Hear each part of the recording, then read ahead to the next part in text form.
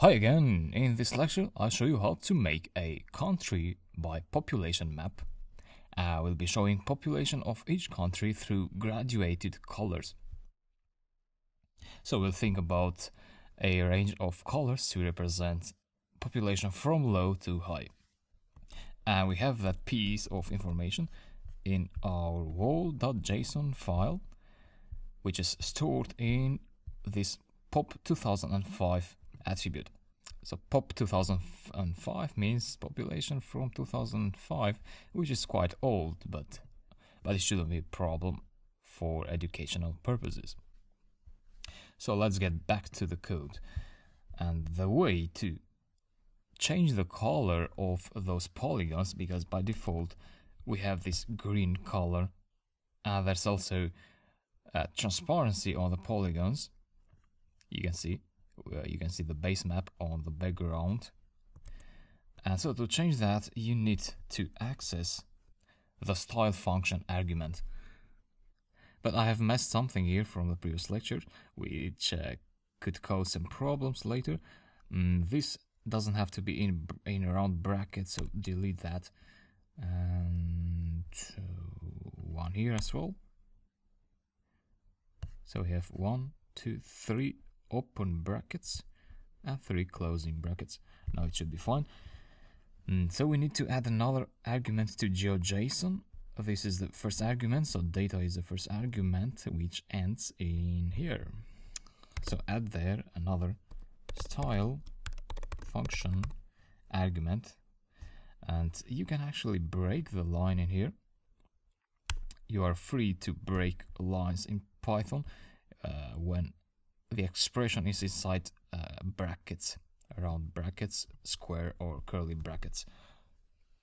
So in this case, this expression is inside brackets, so we are able to break it. And it's good to break it at the comma. So style function equals to. Now this expects a lambda function. Lambda functions are just like functions, normal functions, but they are written in single lines of code. For instance, let's say L equals to lambda. This is a lambda function, x in power of 2. Oh, sorry, I had a typo there. Not lambda, but lambda. Okay, another typo. All right. So L is a function here, just like you'd have a normal function, and then you can call L. You can pass a value like 5, and that will return 5 in power of 2. So as you can see, you can write the function in one single line, and this can also be useful in other cases like this one in here that you'll see in just a bit. So lambda x. This also allows you to write anonymous functions. So this function now, it doesn't have a name. Like here, I assigned a name to this function because I needed to call it later. But this one here, we don't need to call it later, so you don't need to give a name. So here, the syntax would be correct if I do just like that. So let's go ahead and do this. Fill color with a capital C, lowercase f, uppercase C, and that should be in quotes. Let's say yellow. Now if you want, you can leave it like that. So save the script,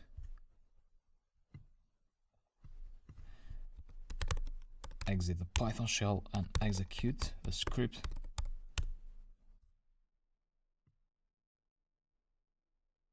The execution went fine. Let me check the map, reload, and you'll see that the colors of the polygons changed to yellow.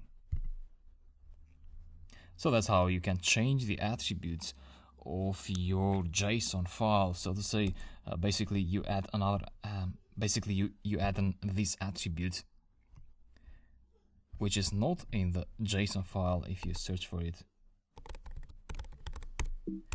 you'll find nothing. And so now you can play around with this by adding conditionals inside this dictionary, such as if x properties pop 2005 is less than, let's say, 10 million. So 10, 1, 2, 3, 1, 2, 3.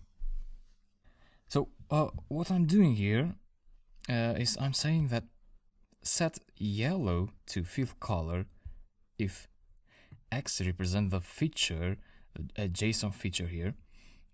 So if the properties, actually if the pop 2005 attribute of this attribute, which is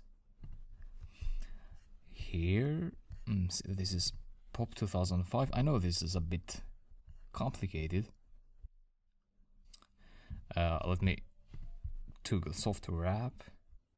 So now I have all the text wrapped here in the view, and here pop 2005 is actually part of this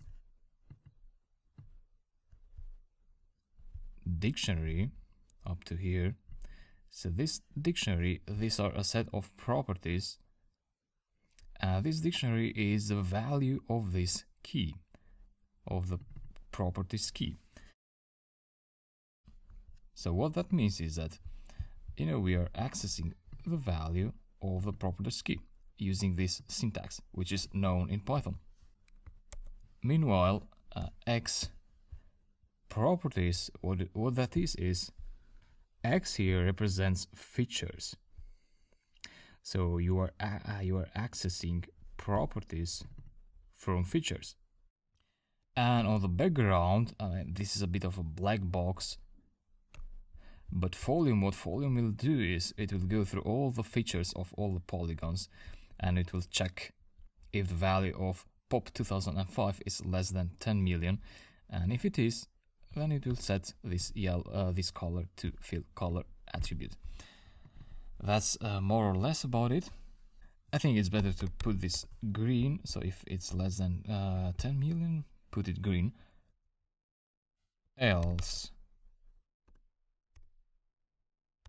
orange if between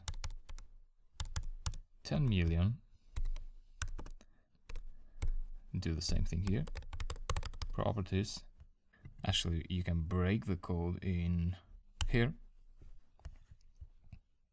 So properties pop 2005, and let's put here 20 million. So these are just arbitrary numbers. You can put everything that you want, but that will affect how your polygons are classified, are colored. So for population between 10 million and 20 million, we'll get orange colors. Else red. So everything above 10 million will be colored as red. Okay, let me save this, and I hope this will work. No errors. Reload. We have US colored in red because it has a population of higher than 20 million people, and yeah, this seems to be working fine.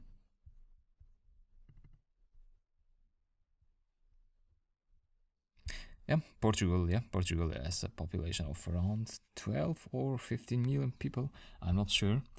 So it's in the middle range of our classification algorithm.